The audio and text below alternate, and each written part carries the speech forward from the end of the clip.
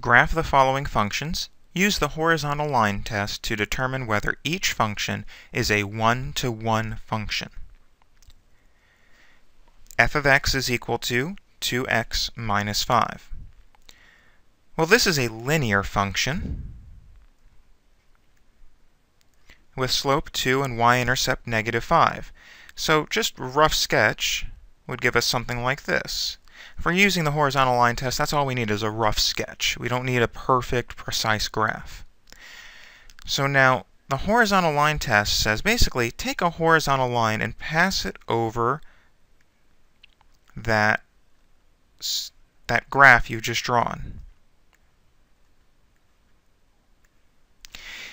At any time, does a horizontal line touch more than one point on the curve? Well, as I can see in this graph, every horizontal line only touches the curve, the function, one time.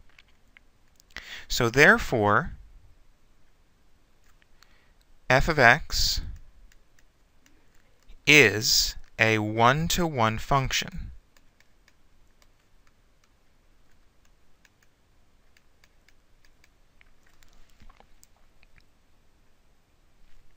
Let's consider g of x is equal to negative 0.5 x squared plus 15x plus 10.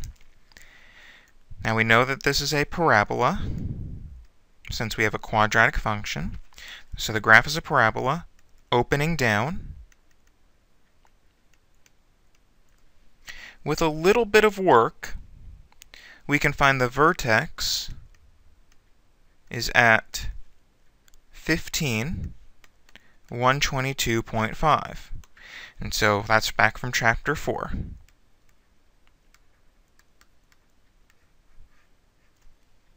Alright, so let's just get a rough sketch of this curve. So we would have a parabola, opening down, vertex at 15, 122.5. So let's say that there's the vertex at 15, 122.5. And let's draw a parabola. Again, we're not worried too much about scale here. If all we need to do is determine if it's a one-to-one function, we don't worry too much about scale. So let's take a horizontal line and pass it over the curve. So notice that that horizontal line touches the curve at more than one point. And again, there are many horizontal lines that I can pass over the curve that touch the curve at more than one point.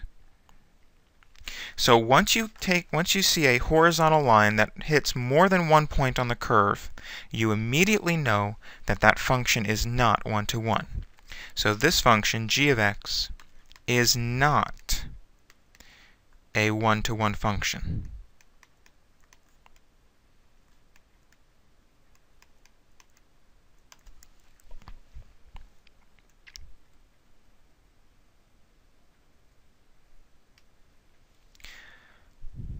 Let's consider example C, where we're given f of x is equal to 2.6 by 1.8 to the x. This is an exponential function.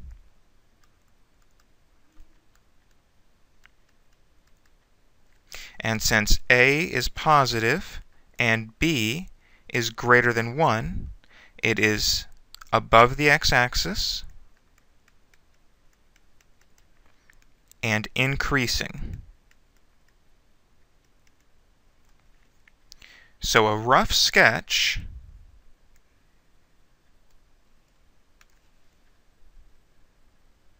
would give you something like this.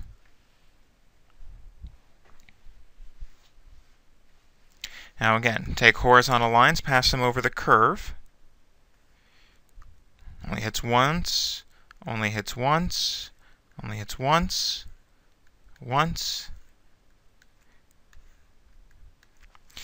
Alright, so from what we can see, any horizontal line that I pass over the curve only touches the curve once. Now we might get concerned over here towards the left, because remember when we talk about exponential functions, we say that it flattens out on one side. It flattens out, but it's never completely flat. This function is always increasing. Now far to the left, it's increasing very slightly, but it is still increasing. So therefore, this function f of x is a one-to-one function.